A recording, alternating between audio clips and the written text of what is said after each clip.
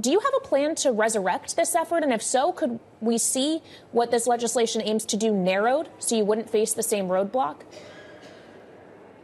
Well, I think her characterization of the bill is incorrect. It is actually a very simple bill.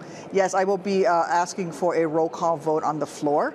It's something I've been working on since 2014, actually, when I was going through my first rounds of IVF myself, and my doctor said, hey, you know, if these personhood laws pass, the procedure that we're performing here could become illegal because we discarded some of the fertilized eggs that we created that were non-viable. Had he implanted those, I would have had a miscarriage. And so we discarded those non-viable fertilized eggs. And he said, if these personhood bills pass, this would be manslaughter.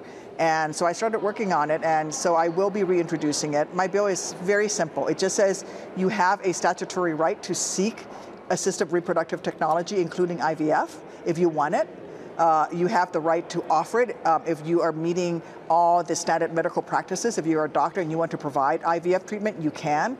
And if you're an insurance company and you want to cover assistive reproductive technologies, including IVF, then you can cover it. And that's all it says. It doesn't say you have to seek it, doesn't say you have to provide it, doesn't say you have to cover it. It just says that we Americans have the statutory right to seek assistive reproductive technology. It's a very simple bill. It's sad that my colleague would oppose it, but I am going to ask for a floor vote later on this year. Well, Senator, I know you've called out Republicans for hypocrisy on this issue, and we have seen a really interesting evolution over the past month or two here. Donald Trump embracing IVF a couple of days, in fact, before your bill was blocked. Senator Katie Britt got to this in the formal Republican response to Joe Biden's State of the Union address. Let's hear what she said and have you respond. Here's Senator Britt. We want families to grow. It's why we strongly support continued nationwide access to in vitro fertilization. We want to help loving moms and dads bring precious life into this world. Senator, when you hear words like this and Speaker Mike Johnson saying his party will, quote, protect and preserve, unquote, access to IVF, is the GOP moving in your direction? Not at all. Not a single Republican, including Senator Britt, has come forward to co-sponsor my legislation. And again, it's very simple. It just says you have the right to access assistive reproductive technology, you have the right to offer it, and you have the right to cover it. It's very simple, and not a single Republican who says that they support IVF has come forward to co-sponsor the bill.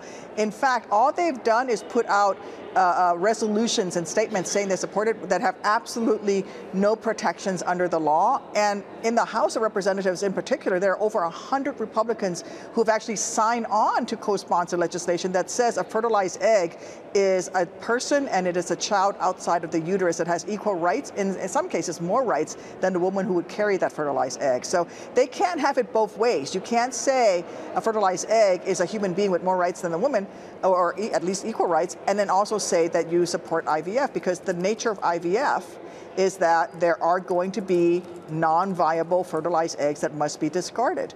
In Louisiana, there's already a law in the books that says you can't discard any fertilized eggs. Well, Senator, we know that you are very passionate about this issue, and we'll look forward to the news of you reintroducing your bill later on this year, as you say. In the meantime, though, there is some more immediate business that the Senate needs to take care of. What is your current understanding of the plan in regard to government funding? Are you expecting to spend the weekend while we see a partial shutdown before you can actually vote on this minibus? So we are committed to getting this done and not having a government shutdown. It just depends on whether or not my Republican colleagues want to play games and try to introduce amendments. There is a deal that has been agreed to by the lead negotiators on the Senate side. I'm really pleased that a bipartisan partnership between Senators Patty Murray and Susan Collins have moved forward, and they have made a deal with the House.